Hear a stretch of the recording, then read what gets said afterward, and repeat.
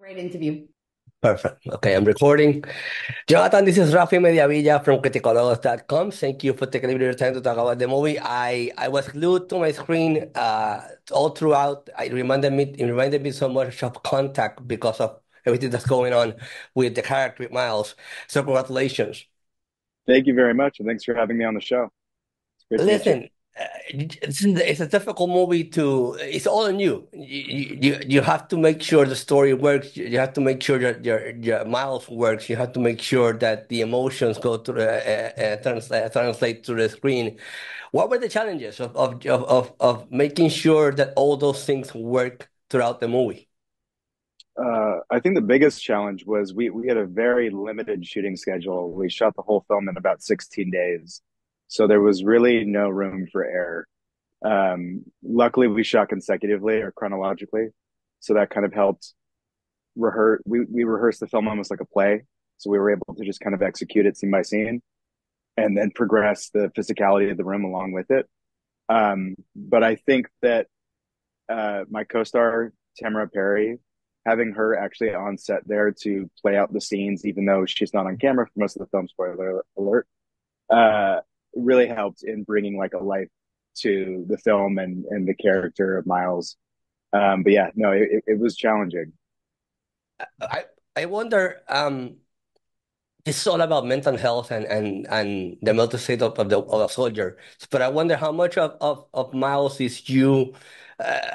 You see yourself in Miles, and how much of Miles is you is you being him. What are things from Miles that we have in common?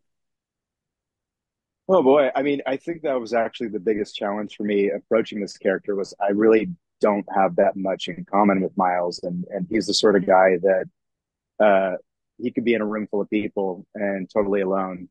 And in approaching putting the character together, I realized that I had to find a way to manufacture that isolation. And for me, the way I accomplished it was I essentially turned my friends and family who are so loving and supportive, which I'm so fortunate to have them, and said, I don't think I could talk to you while we're shooting this film. And I didn't for about 2.5 months. I just cut contact with everyone in my life and kind of put myself into this wallowing hole that this guy exists in. And I think it, in a lot of ways, helped me achieve what was necessary to be more like him. Um, Other than that, I feel like we can both take a punch and can both be thrown against the walls of a cube for days on end without, putting up a fuss. I love that answer because I mean, it makes me jump to this one. And if you had a chance to talk to him, I gave him some advice, given the situation that he was on, what type of advice would you give him? Oh boy. I'd probably give him a hug and then tell him to, you got to trust somebody, and that person can be yourself. You know. I want to speak a bit about Miles' mental state, and I think a lot of soldiers are gonna identify with him. When they go to war, when they come back, they don't see themselves. They see themselves somewhere else.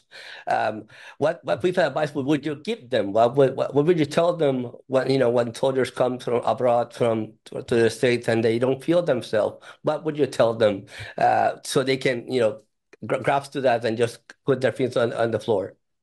Yeah. Um, I'd probably tell them that it's okay to ask for help and it's okay to open up to those around you.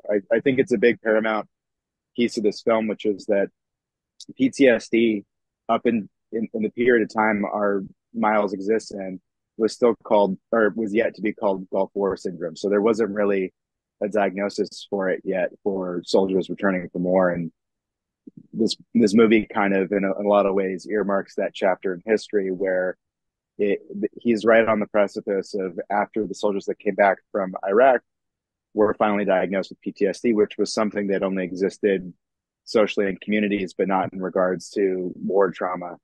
Um, so I think the film's really important for that reason too, calling out that I think it's a fact that's not really maybe known by many people that PTSD is somewhat of a present day phenomenon as far as diagnosis goes. One final question before I let you go, because I know I'm running out of time. Invite people You're to all go good. see it. Why they have to see it? Why they have to go see the movie? I mean, I got my own reasons. I absolutely was glued to the story from beginning to end, and I loved it. And you made it work. But why people need to go see the movie?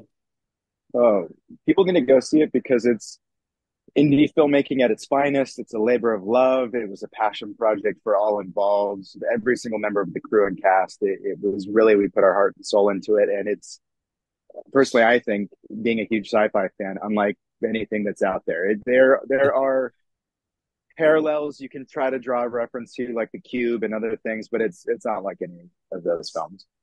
If anything, I'm gonna add to that, that they need to see it because it's a good 90 minutes movie, and it's difficult to see good 90 minutes movie. And obviously, you just said it's Amen. sci-fi. I love sci-fi. If you love Contact, you're gonna love this movie. It's a different take on that